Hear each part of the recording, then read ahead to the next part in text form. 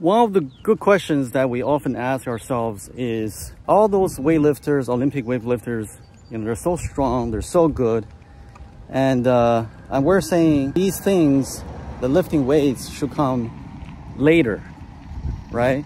Why is that? So I'm going to show you a clip today of how Chinese Olympic weightlifters are selected. So this way you have a better understanding of holistic performance and versus a weightlifting induced performance. There's a lot of strength coaches, they're not very honest about their intentions, but what they're trying to show you is that they show you a weightlifter or maybe an Olympic weightlifter, and afterwards, after their lift, they do a vertical jump. That vertical jump is much higher, right?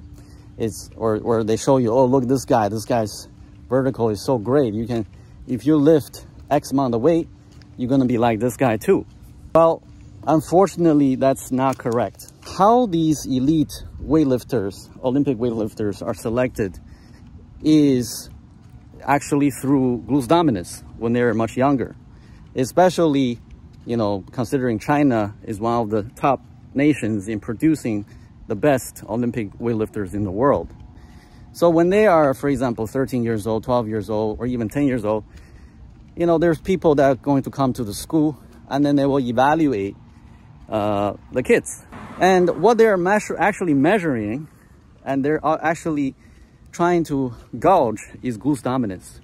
So they will have people do, for example, broad jumps. They will have people, for example, do a few hops, and they will actually palpate the glutes and look at the glutes to see if that person has a natural glutes development. Now, from what our fascial research, from our data, it's pretty clear. If the young kids around 9 or 10, and then their foot to glutes hyperarch fascial connection is good, when you palpate the glutes, you will feel very different. It will feel completely different than someone or some kids who haven't developed this hyperarch myofascial connection from the foot to the glutes.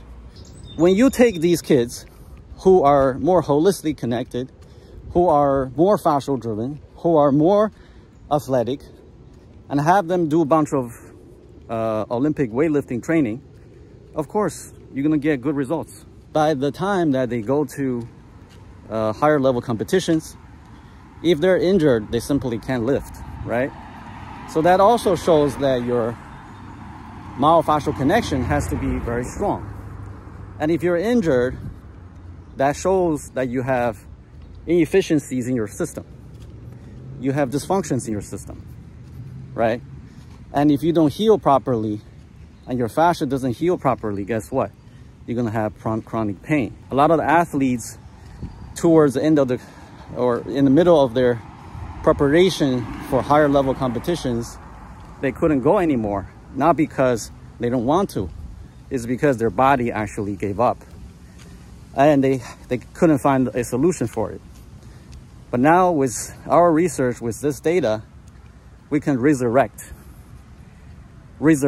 a lot of these people's careers. That's what I'm very excited about. The fascia research is still ongoing. In late July, I would be going to Colorado to meet up with Dr. Steckles, and we're going to do more dissections. The other day I was talking to someone and they said, oh, 22 kilos sounds a lot, that's like 50 pounds almost. I said, yeah, that's how significant it is.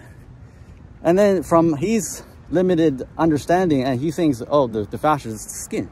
He's like, how can skin be that heavy? I'm like, no. Fascia is not just the skin. You cut the skin, you will see fat and fascia right away, and there are multiple layers. Let's think of an onion. So many layers, right, inside. Those are all fascia compartments.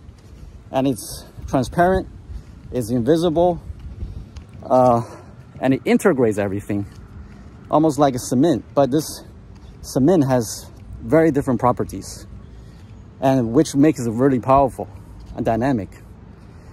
And think about this, again, when you look at all the Olympic lifters jumping high, you have to understand what comes first. Was it because they're fascial driven first, that's how they're selected, or because, oh, you know what, he just lifted weights for many, many years and become like what they are today.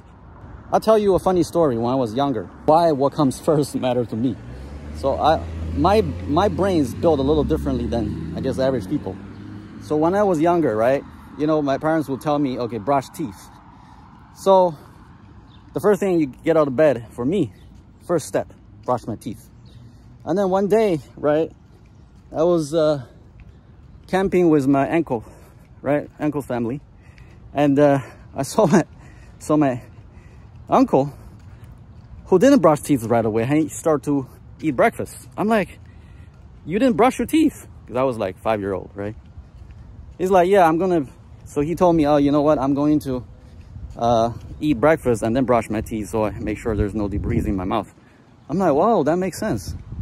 So ever since then, you know, I had this association with, okay, what comes first, what comes second? The sequence is very important to me. So if the sequence and order of things is very important to you, my work will make a lot of sense, because you think about, oh, you know what? If these guys had a better natural fascial foundation, and then they lifted weights, and their body is able to tolerate that, they reach the top, versus somebody who tells you, you know what, these guys, they just lifted weight all their lives, and that's why they're strong, that's why they jump high. And you try to do that. And yes, at one point, you're going to reach that weight level, right? You're going to lift 400 pounds, but guess what?